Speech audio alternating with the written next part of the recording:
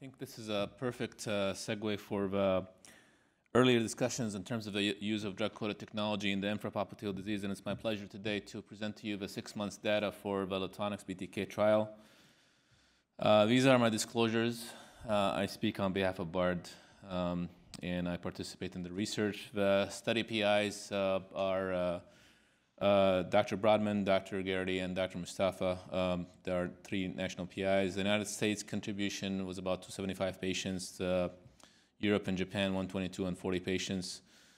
This was a randomization in a 2-to-1 fashion where the drug-coated group was double the plain old balloon angioplasty group using the Lutonix over-the-wire 014 platform.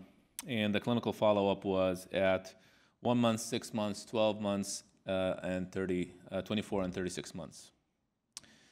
The safety endpoint for the trial, and I think I want to spend some time talking about the safety endpoint and the outcomes because of all the points that were made earlier in terms of use of drug-coated technology in the infrapopliteal region, especially with the IMPACT-TEEP trial. So looking at any freedom from any major adverse limb events, all-cause preoperative death at 30 days, amputation, and by amputation we mean major amputation above the knee, above the ankle, and major re-interventions. Efficacy defined as freedom from composite, above the ankle amputation, target vessel occlusion, clinically driven target lesion revascularization. If you compare both groups, the drug-coated balloon group and the plain old balloon angioplasty group, no significant difference, equal representation among all groups. And also, if you look at the comorbidities, also we had adequate representation between both groups. Interestingly, about 50% or so in each group underwent a prior revascularization. If you look at the task classification, more patients in the plain balloon angioplasty arm had task A lesions, but not statistically significant, no difference between both groups. And the majority of the patients had a single lesion. The trial protocol allowed for more than 1 lesion, but the majority had only 1 lesion.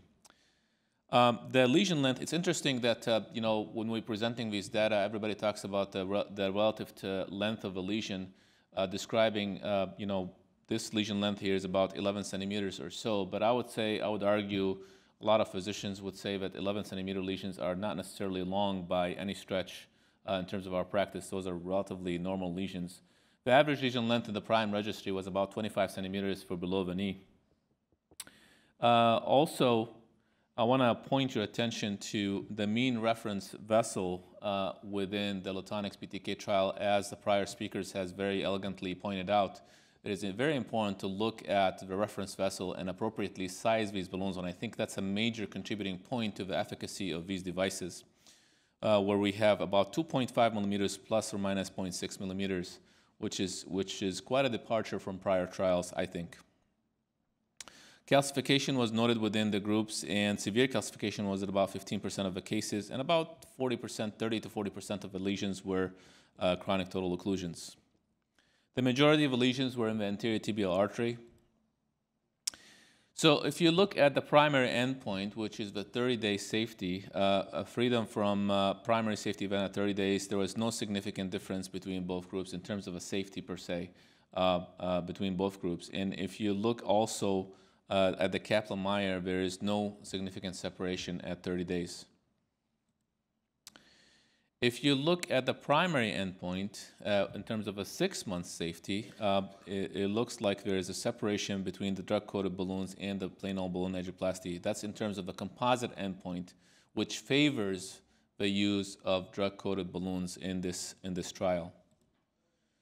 If you look at all-cause death between both groups, and again, this is the 6-month outcome, but if you look at all-cause death between groups, there is no significant difference between both groups.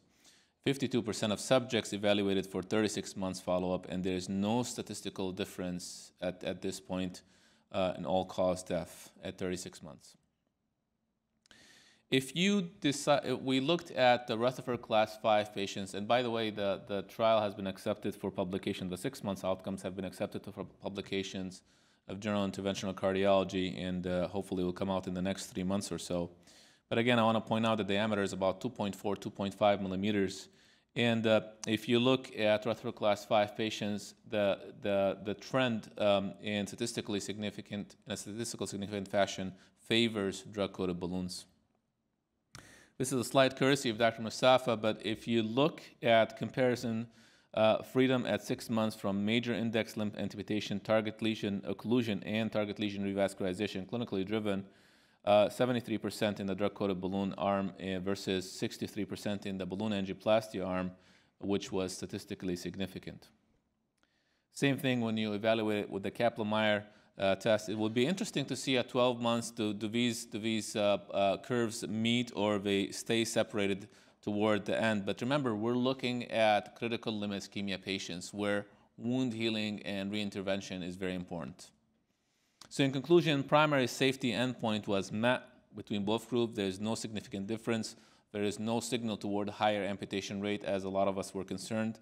By Kaplan-Meier estimate at 6 months, there was no difference in primary safety between the drug-coated balloon and the balloon angioplasty arm. The primary efficacy endpoint at 6 months favors the use of drug-coated balloons, and this was 85% versus 70%. Obviously, we're awaiting the 12-month outcomes. Thank you.